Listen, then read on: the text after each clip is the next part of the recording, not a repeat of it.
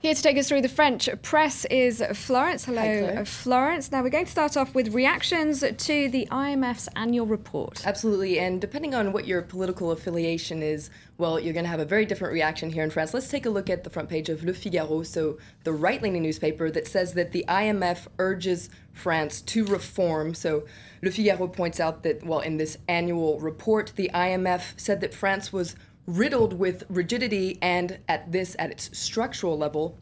And this is why France is losing its competitiveness, according to Le Figaro. So yes, France needs to reform, especially its pension system and its labor market.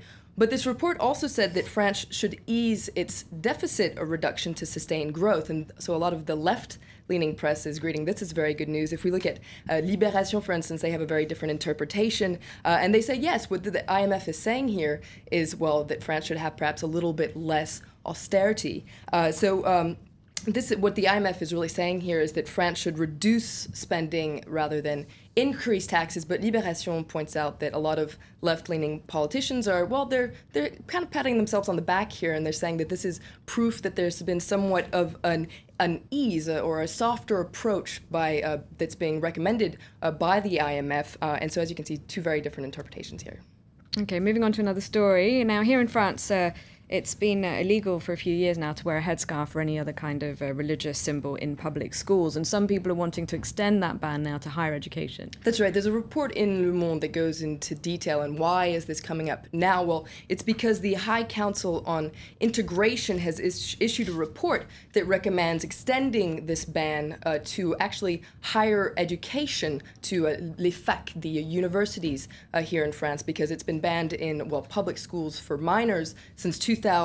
Now, the council says that this ban would be in line with France's secularism, laïcité, which is written into the constitution. And so Le Monde really goes into more detail. Basically, this report says that the headscarf and other religious symbols, well, they're actually quite self-discriminating. They mean that teachers have a hard time teaching, and they create tension. But according to Le Monde, a lot of Muslim students feel like they're being singled out here because though the ban would be on all religious symbols, what's really being talked about here is the headscarf, and they point out that, well, other religious groups, whether they're Catholic or Jewish, are very active in French universities, so why are they being singled out? And there's an interesting article in Aujourd'hui en France that points out that a lot of administrators and authorities within the universities here in France actually don't want there to be a law on headscarves, and they say that it's not necessary. They say that the situation is actually a lot more peaceful than the High Council on Integration makes it out to be,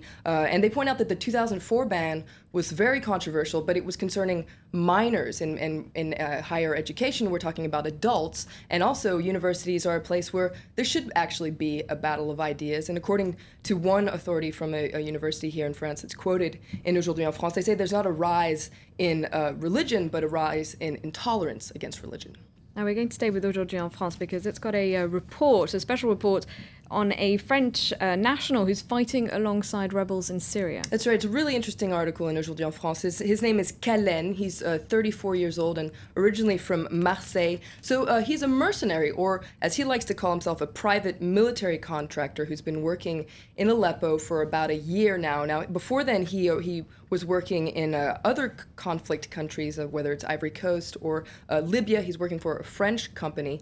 And he describes the missions that he's been carrying out over this year. Well, very various missions, whether it's protecting people, getting people out of the country, getting things, objects, valuable objects out of the country. He's also been helping journalists and training soldiers. Now, he says that in the last couple of months and weeks, the situation has really gotten out of hand. He says it's very chaotic, and, well, as soon as his contract is over, he'll be leaving. A very brave man. Now, to wrap things up, we're going to look at the Figaro, which is taking a closer look at a special trait of certain mammals. That's I'm intrigued. right. What does that mean? That is monogamy. Why are certain mammals monogamous? Now, this is because, according to a recent study at the University of Cambridge, 9% of mammals are monogamous. So 16% of carnivores, 30% of primates. Why is that? Well, according to this study, the main reason is to protect females and the offspring, and these were kind of behavioral patterns that stuck with certain mammals. So, but what about us humans? Well, I didn't dare say it. points out that couples are, well, the norm in most societies, but this is because of cultural reasons and not biology. And it points out that faithfulness is a question of education and personality, not of biology. And it points out that actually monogamy is actually changing as our societies change. And according to Le Figaro, we are on our way to becoming serial monogamists. I can see this being a very heated debate in cafes across the country. Thank you very much, Florence, for taking us through the French papers.